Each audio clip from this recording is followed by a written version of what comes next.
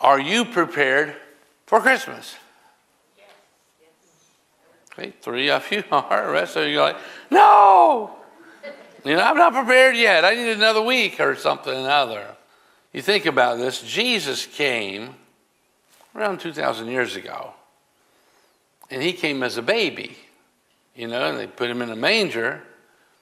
And people were not prepared for his coming. They were not prepared. Although it had been prophesied that he, the Messiah, was coming, and he came with the angels shouting and singing and all scripture fulfilled, but they were not prepared. They were not prepared for the Messiah.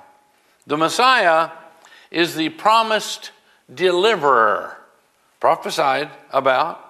The Messiah is the anointed one, the Christ, the Savior, the promised deliverer who would deliver us from all evil, but from our sin. But they weren't prepared. We talk about being prepared, but they were not prepared. Now, Jesus said, he's coming back again. Think about this. Will you be prepared when he comes back? Will you be prepared then? This thing we've been singing about in Christmas is like, let every heart prepare. Prepare room.